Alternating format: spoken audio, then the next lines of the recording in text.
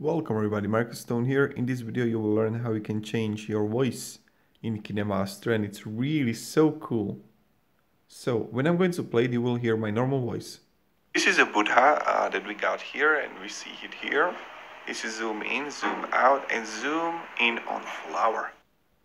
So you can hear it, and now when I'm going to click on it, you will have this like EQ, which we are going to leave like this. But you have a voice changer. And when I'm going to use, I'm alien. So this is the Buddha that we got here, and we see it here. This is zoom in, zoom out, and I can be kid. so this is the Buddha that we got here, and we see it here. This is zoom in, zoom out, and zoom in on flower. Woman. So this is a Buddha that we got here, and we see it here. Or even a robot.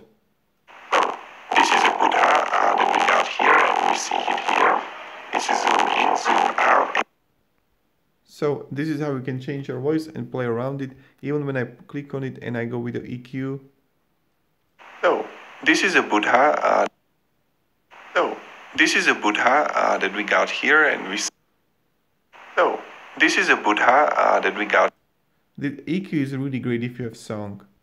If you have just your own voice, it's not that effective. Volume envelope, it's fine. Oh no. Loop, darken, trim, split, and that's kind of it. So this is how you can change your own voice in Kinemaster. If you enjoyed this video, you can support me, subscribe. I'll be really thankful for that. Thank you and goodbye.